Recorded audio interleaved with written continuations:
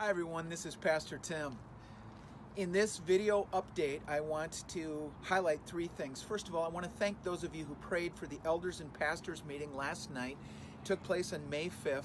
As a part of that meeting, we began to give thought and attention to an incremental re-engagement plan for drawing the church family back together on this campus. We want to be very respectful of governing authorities.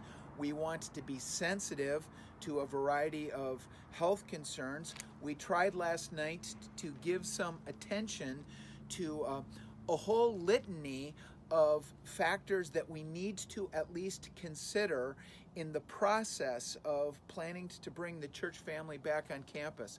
But we're also very deliberate in all this. We look forward to the day when we can all be back together on this campus in public gatherings. So would you continue to pray for that whole process? Second, you can see behind me a part of the parking lot of Grace Church. Tomorrow morning at 7 a.m., there are going to be some of us who are going to gather in this parking lot, socially distanced, but we're going to gather here to agree in prayer on the National Day of Prayer. Tomorrow, May 7th, is the National Day of Prayer, and one of the passages that is frequently cited during the National Day of Prayer is 2 Chronicles 7:14. If my people, this is God speaking, if my people who are called by my name will humble themselves and pray and seek my face and turn from their wicked ways, then I'll hear from heaven, I'll forgive their sin, and I'll heal their land. Interestingly, God challenges us in that verse with three things we can do. We can humble ourselves and pray. We can lay down our self-reliance and look in God's direction. That's number one. Number two, we seek His face. When we pray, we gaze on God. We don't merely bring to Him a whole litany of requests, but when we look in His direction, we gaze on Him and remind ourselves of who He is.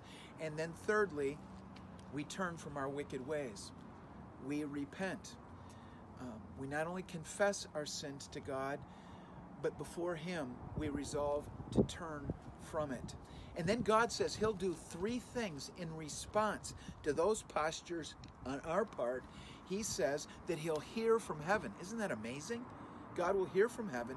He says He'll forgive our sin by virtue of the finished work of Jesus Christ, and He'll heal our land.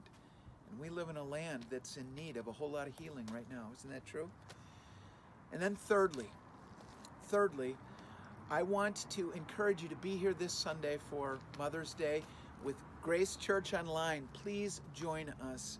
We want to celebrate women that day, and we also want to give thanks to God for the gift of moms. We want to celebrate moms this Sunday. We're going to be looking at a passage of Scripture that's really an incredible Mother's Day passage in 2 Timothy chapter 1, where we learn that there was a mom and a grandma who had extraordinary influence, extraordinary impact in the spiritual formation of a young man who became a leader in the Christian church. Hope you can be with us this Sunday. You're very loved, Grace Church. We pray for you regularly, and we look forward to gathering together with you, hopefully sooner rather than later. Blessings on you, Grace Church.